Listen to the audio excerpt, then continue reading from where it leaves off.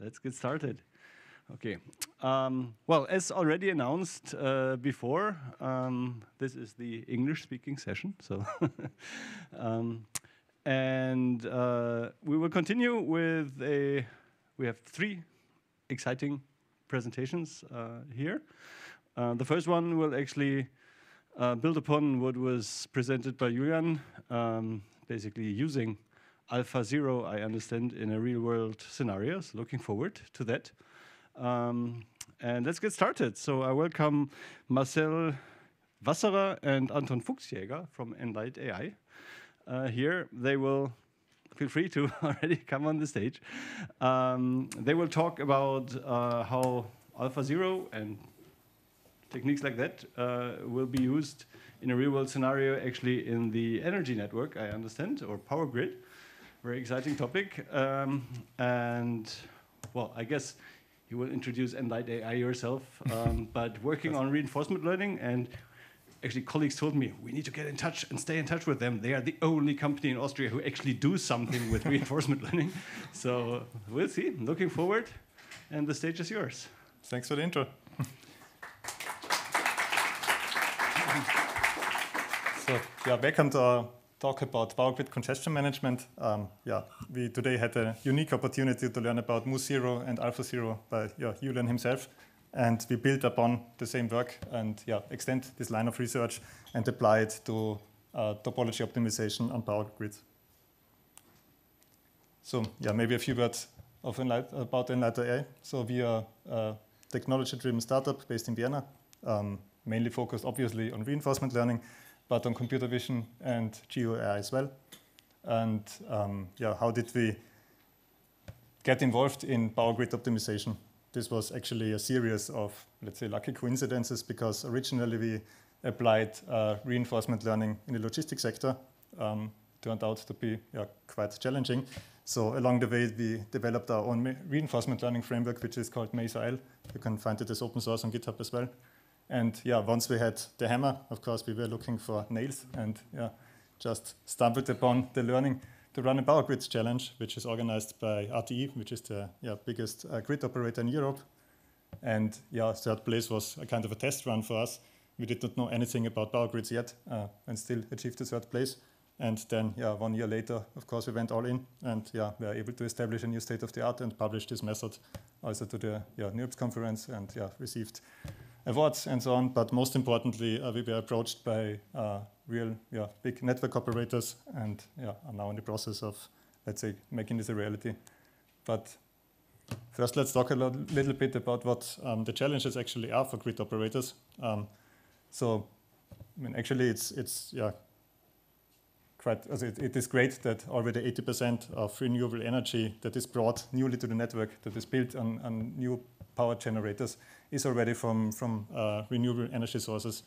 But this is an immense number that is integrated in legacy grids, and grids just don't evolve with the same speed as generators can be built. As you know, it's not that popular to build new transmission lines, high voltage lines. So these are projects that typically require, let's say, decades to complete. So grids are confronted with this new generation capacity, but can't extend the same speed, so are operated much closer at the limits.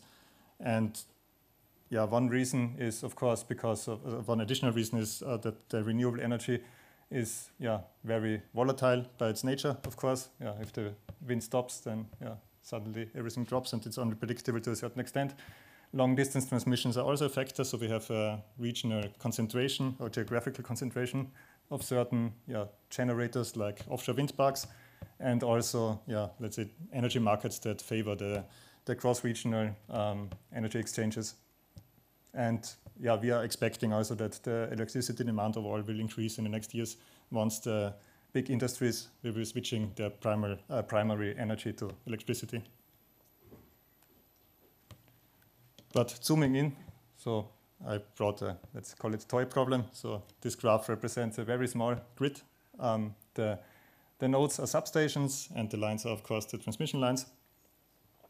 Then we add the consumers. So in our case, we are mostly talking about the transmission grid. This means that the consumers are quite large, bigger cities, entire regions, or neighboring countries. And then, of course, to fulfill this demand, we also need to add the generators, which are a mix of different energy sources. So hopefully, as much as possible, wind and solar, but still thermal generation by, for example, gas-powered plants. So the nature of the renewable energy is, of course, that it's less predictable and controllable. Let's assume now that the wind starts picking up on this wind generator. What might happen is that, on the one hand, it's nice, which is also a way of handling the congestion, and often that's already enough, and we can get rid of the additional redispatching. But as easy as it looks in practice, there are a few problems with that. So my colleague will tell you more about that. All right. So I'll tell you a bit more about the method we used and how we trained our agent and how we kind of like arrived at the agent that can actually be deployed in the test setting. That is. So first of all, when we first were confronted with the challenge and first looked at it, we thought it kind of looked familiar because we have like an incredibly large action space. So if you see here, look at this power grid, for example. This was used in the 2021 challenge and is still like a relatively small grid. But the number of actions we can take grows exponentially with the number of links we have. So in this case, the links are like the sum of all connections over all substations. So this is already like, I think for this grid, it's roughly, I think it was 65,000 actions in each time step that we can take every 5 minutes, which is very, very large.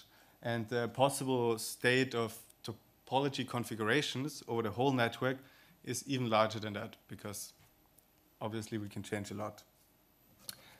Yeah, so when we saw this, we thought we have seen this before, and we have seen it with AlphaZero and mu0, because here as well we have like a very large action space, and it grows as well exponentially.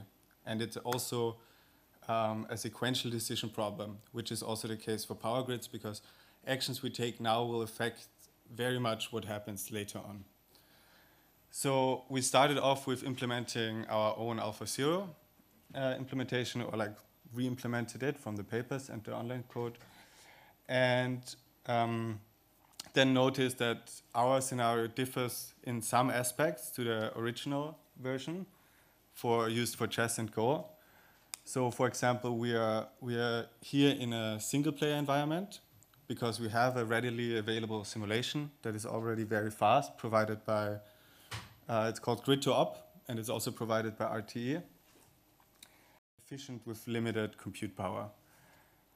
Similarly, early stopping for the MCTS search and the custom action selection was introduced in order to speed up the training mainly, because we didn't have that much compute power available at the time, and this significantly improved performance. Right, so now I want to talk to you through a small example and to give you an idea of how our agent acts. So here we are again in the same grid state, but we have like a congested line here due to an outage of this line here. And now this state is giving to the agent. The agent, or to the neural network, which produces our policy network, which gives us the top K actions for these situations, which are then expanded, simulated, and stepped into the future, as we know from AlphaZero. And we do this until we either run out of our simulation budget or until we find like our early stopping criteria is satisfied. So in this case here, we get like a 3-step sequence that should solve the congestion. And if we look at the example here, we see that the first action is done here in substation 28, which kind of like distributes the congestion, but also reducing it already. Next up, substation 34 is modified, and then finally substation 9 is modified. And what I think this nicely demonstrates is that the actions are not very intuitive, and very complex. So this is not something I would come up with, but the agent luckily found it and could solve this congestion like this very nicely. Right, so after winning last year's challenge, we also wrote the paper, as Marcel mentioned, and there we also presented some results where we evaluated it on 52 individual weeks spanning over the whole year. And what these results demonstrate is our survival. So the scenarios are very difficult, and this gives the survived steps in percentage. And here the do nothing policy, which does nothing, survives 19% of the steps.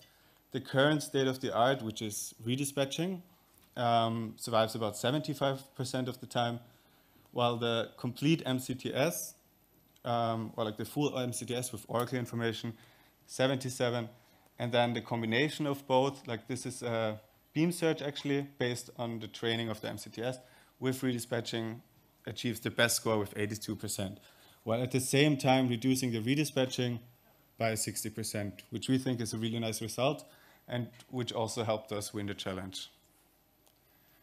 Right, finally, to wrap up, we then looked at like how can we apply this, how can we make this more attractive for real operators, and then started implementing 2 demos or 2 examples. First on the right-hand side, oh, sorry, wrong button. First on the right-hand side, we have an AI assistant. So this is kind of built like a game that you can play. It's on our website. And there you can jump into the role of a power grid operator. The grid runs live and then arrives at the problem. And then the agent suggests different action sequences which you can inspect and choose from. And then you can pick and see how long you survive. There are also different difficulties if you get better over time. And then lastly, we also built quite recently a day-ahead planning tool. This is more of an analysis tool to look at different operation plans and compare them based on metrics. So this is also should be motivating for grid operators to kind of like investigate these new plans we kind of like can construct now that utilize topology optimization as well as redispatching in combination with different preference levels, basically. This should be online soon as well, like end of the week, maybe next week. Thank you. Thank you. And to the point. Thank you.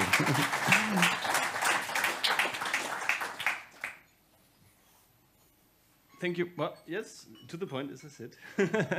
Thank you very much for the interesting presentation. Are there any questions in the audience? We have definitely time for some questions. If nobody yet, to break the ice, exactly. You also take into account the forecast for all your simulations? So generally the environment provides forecasts, and the environment also has a simulation function, and this simulation function uses forecasts. Okay. But this is obviously a big aspect in when you simulate into the future. Mm-hmm. Yep. So this is already in effect, or do you actually just can you use this in reality, or is it still in simulation? Maybe you can best ask. It's at the level where we currently started working with a larger TSO, which is Tenet, that operates the grid, the Dutch grid, and the part of the German grid. And yeah, it's still a long way to the operation room, of course. But the left side is a scenario that's quite nice because in day-ahead planning, this is something that occurs on a regular basis, of course, and where there's not, let's say, very security constrained environment for it. So this is something where we can quite quickly, I'm actually positive that it might be less than a year to show recommendations to real operators, and then they can decide if it's good enough, and we can start iterating on that. Interesting. Any other questions? Yeah, right there. One question, how is the reward currently taken into consideration? Through the market ways, how you can rate the solution is good or bad. One is to make the energy usage more green. The other way was to make it more economic, because also bad generators can be the cheaper ones. It's from the perspective of the TSO, of the operator, they don't choose the generation mix. This is already, let's say, a market outcome. So what they do is just they have to execute the plan as good as they can. But during the execution, sometimes, things happen, like this wind generator example that I had, which means then they have to take care of that. And there, the matrix is quite clear. They want to, expand as, let's say, as little cost as they can. And cost, in their case, is shifted energy. So that's already, let's say, clear. But still, there's a lot of room to, let's say, shape the reward signal in a way that the agent can easily pick up let's say, the learning process gets more efficient. So there's a large spend. But during evaluation for the KPIs, it's quite clear what the operator expects. Thank you. We have time for one more question back there.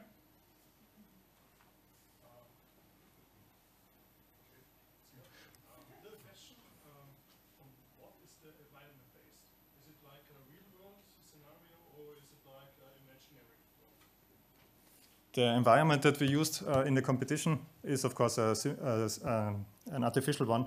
So this was prepared by RT, by the French national grid operator, but they did not completely come out with an artificial network without any, let's say, relation to reality.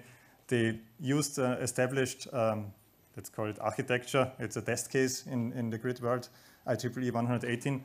And then they matched it with what they see in their network in terms of, let's say, generator patterns and congestion patterns that they see. But this is only the competition setting. So, of course, in the real world, we are integrating the grid model of the operator itself.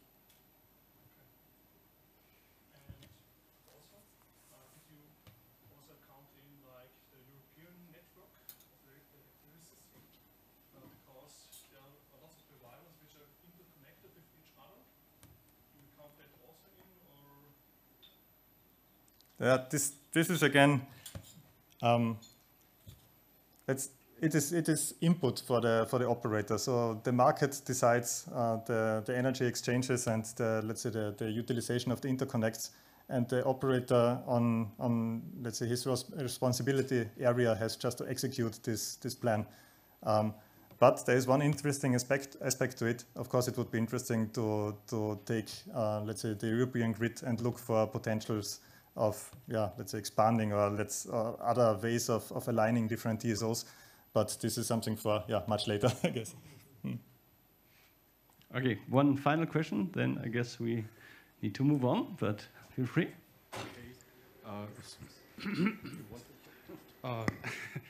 What do you have to do to become an operator? How many years do you have to study? What qualifications are needed to become an operator to make those decisions as a human operator? Yeah, that's I'm completely the wrong person to answer it, because we are like the wild guys coming from nowhere, knowing nothing about grid operation. Of course, in the meantime, we read up our bit, but still, I would not say that I'm qualified as an operator, by far not. So as far as I know, this is something that usually you have let's say study with. I think they also differentiate between junior operators that do just the dispatching and the ones that do the planning. But I think it's an study first of something that's related to it, and then it's about 1 year before they start really using that knowledge. But our claim is not that we want to replace this soon or any time soon. So it's more we want to assist the operators. We know that we don't know many things yet. The follow-up question, of course, is: are they in a feedback loop? Not yet, because they don't yet use the tool, of course, but at some point this will be relevant. But I think the first steps are really to show the options that they don't see yet, because topology optimization overall is something that they don't use in practice, because it's just something that cannot be, let's say, really seen easily, and also it appears unsafe, because you need to take care of all these different developments that could go on.